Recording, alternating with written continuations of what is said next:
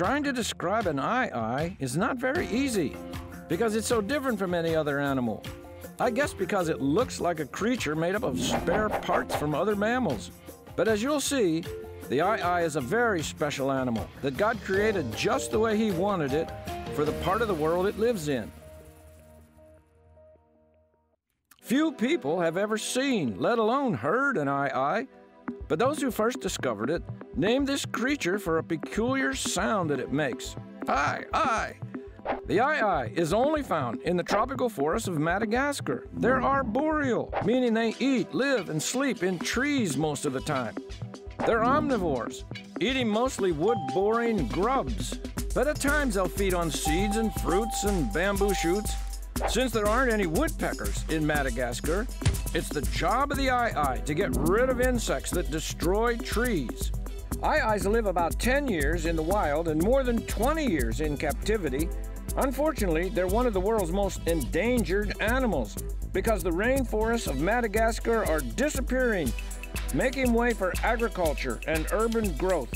Their other enemies include snakes and birds.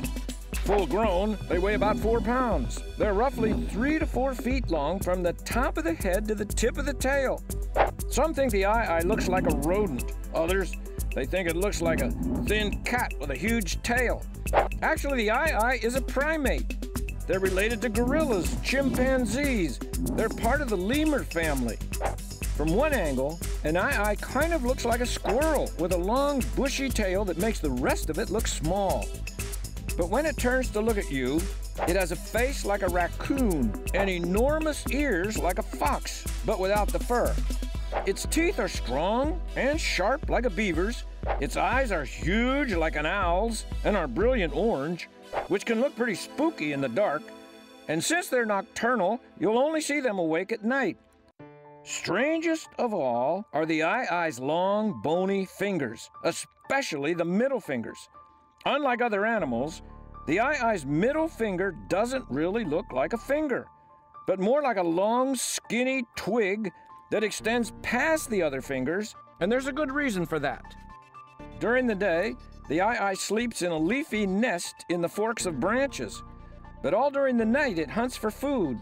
The eye's favorite foods are insects or grubs that burrow into wood. Like a bat or an owl, the eye uses a form of echolocation to find its prey. Tapping on the trunk like a woodpecker, the eye listens for bugs moving around. Using its chisel-like teeth, the eye chews a hole into the wood. Then, with that long, skinny finger, it reaches deep into the tree and pulls out a juicy midnight snack. And because its eyesight and hearing are as good as an owl's at night, living and hunting in the dark is not a problem. Since the eyes mostly eat insects under the bark of trees for their diet, it would have a very hard time surviving without the special tools God gave it. Its extra long middle finger, its incredible sense of hearing, its big sharp teeth, or its powerful eyesight to see in the dark. How could something like that evolve? And how long would it have taken? Eliminate just one of those special features, and the eye simply couldn't survive. It had to have all its parts from the beginning to keep from going extinct. I think God created the eye just like we see it today, with the purpose of maintaining a balance in Madagascar's ecosystem. It's through this strange animal and all creatures that creation is proclaiming the glory of our Creator.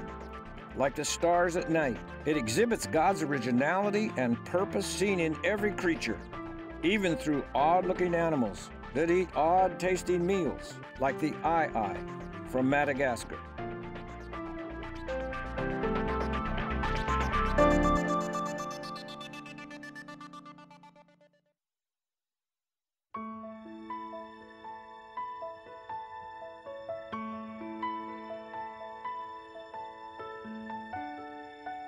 The Bible tells us over and over that creation is shouting from every point in the universe that God is the designer and creator of everything we see and don't see, including the wild animal kingdom, miraculous creations of God.